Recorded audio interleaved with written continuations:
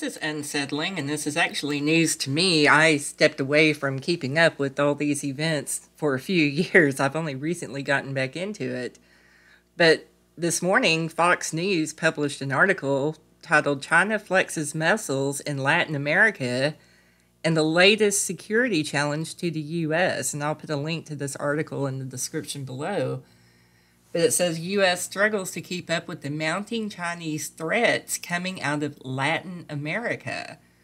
Over the past 2 decades, China has ramped up its economic ties with nations across Latin America, but it is China's rising influence in the region that has Washington increasingly concerned.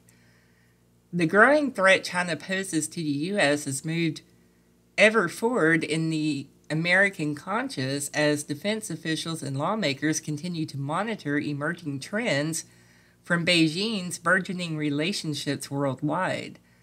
China's quiet expansion in the southern hemisphere has increasingly caught the attention of U.S. defense officials and lawmakers, including Florida Republican Representative Maria Elvira Salazar, who last month drew attention to the growing security threats emerging from Latin America. I had no idea that they were even doing anything down there. I'm sure I'm probably behind on this stuff, but this is all news to me.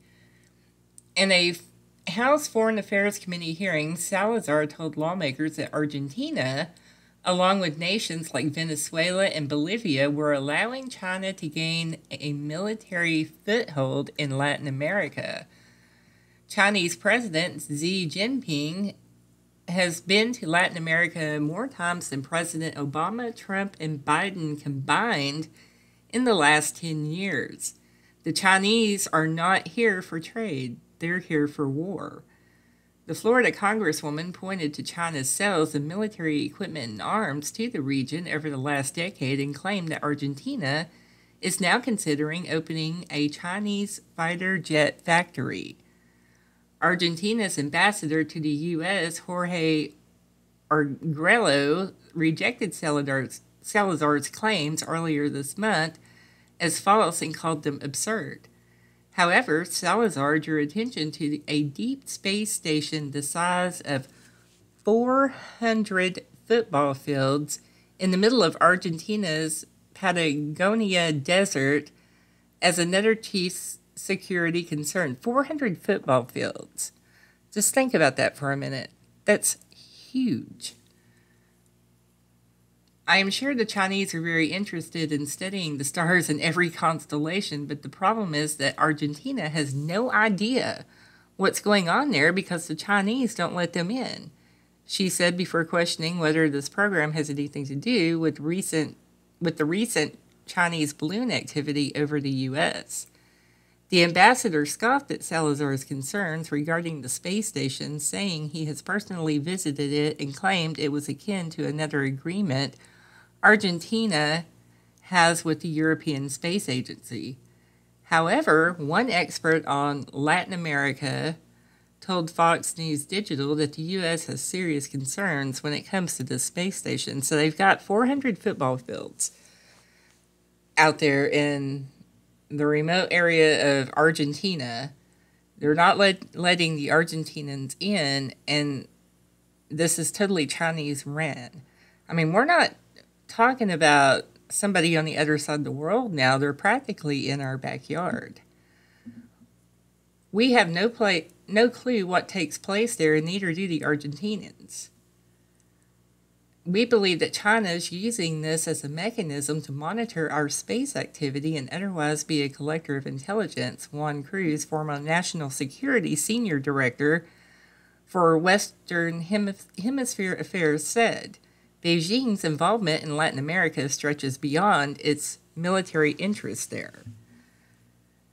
China has a physical presence in about 25 out of 31 Latin American countries, and nearly 30% of its global lending goes to Latin America, according to Salazar's office. Trade between China and Latin America grew 26-fold from 2000 to 2020, an increase from $12 billion to $315 billion, according to the World Economic Forum. So pretty much China, that's what it sounds like to me, China is buying Latin America. They pretty much going to own them soon. This growth is only expected to keep rising, reaching more than $700 billion a year by 2035. While the U.S. remains Latin America's largest trade partner, China is quickly rising to overtake Washington in nearly every field of the region, including in trade, security, tech, and diplomatic relations, a feat it is carrying out largely through soft power.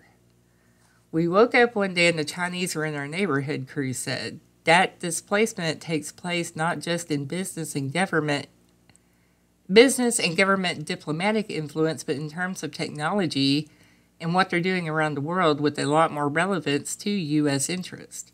Cruz explained that the U.S. has a crisis-oriented view when it comes to Latin American foreign policy, which generally means Washington pays attention to regions after they are already in trouble or causing an issue for the U.S., so they're reactive instead of proactive. Makes sense. Chinese investment and Chinese involvement is the opposite. They're investing and they're having a role where no one's looking. Yeah, the China, they're smart.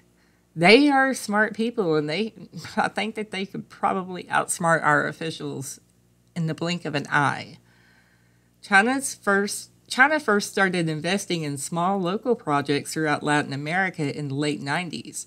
By the early 2000s, with the start of the war on terrorism, China ramped up its investments in places like the Caribbean, where former colonial powers were no longer expending as many of their resources. Cruz explained that this left a vacuum that China stepped in and filled, solidifying itself as a top international player in Latin America. That's how quickly they got into the game and bought their influence, he said.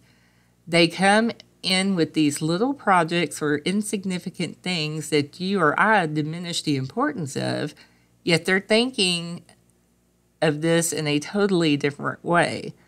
Actually, that's pretty genius. And they come in small and then they build and nobody's watching. American businesses have largely left Latin America for a variety of reasons relating to corruption, legal perimeters, and other foreign financial incentives.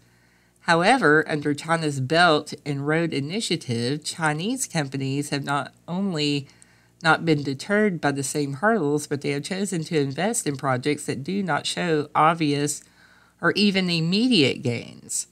No one makes money off of a public utility. That's why they're selling them. But the Chinese are buying, Cruz detailed, and what's that get them? It gets noticed. It gets influence. However, investing in public infrastructure and technology development not only buys China a favor in the region, it opens them up to a certain amount of control. Well, of course it does. You control the public utilities and public infrastructure. You pretty much control the land. The Chinese are brilliant, Cruz said. They buy agreements that don't make money, but it gets influence that you can't tabulate. U.S. and international defense officials have long warned of the intelligence that China could be collecting through its it's not Hawaii, but it's Huawei infrastructure and the threat that this poses to international security.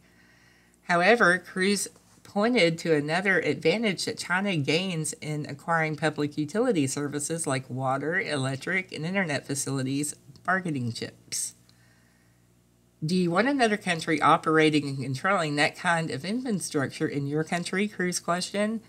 If they wanted, they could place a tool in their software that controls your electricity remotely. It makes these other countries more beholden to the Chinese. Yeah, I mean, he who controls, all the utilities, including internet and electric, they own you. The influence China appears to be buying in Latin America has security officials concerned by the number of fronts Beijing is inserting itself into. including the acquisition of natural resources, 5G development, space security, and major geopolitical hot topics like the security of Taiwan. The Chinese playbook is not just one. They have tool after tool after tool that they're employing. Cruz said, explaining it's becoming near impossible to counter China in every sector they are involved in. No, they're spreading across the world. They want total dominance, and they're not going to have it until they take out the United States. They've opened 10 fronts against us. Do we fight all 10 fronts? He continued. Can it be done? I don't know. I don't think it can be done.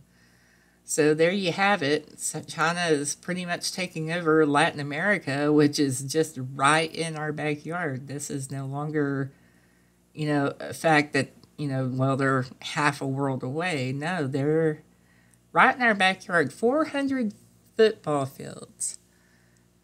That's huge. That's like bigger than some of our states here. But that's all I have for today. I will keep you posted as things continue to flow. Until then, y'all have a good day.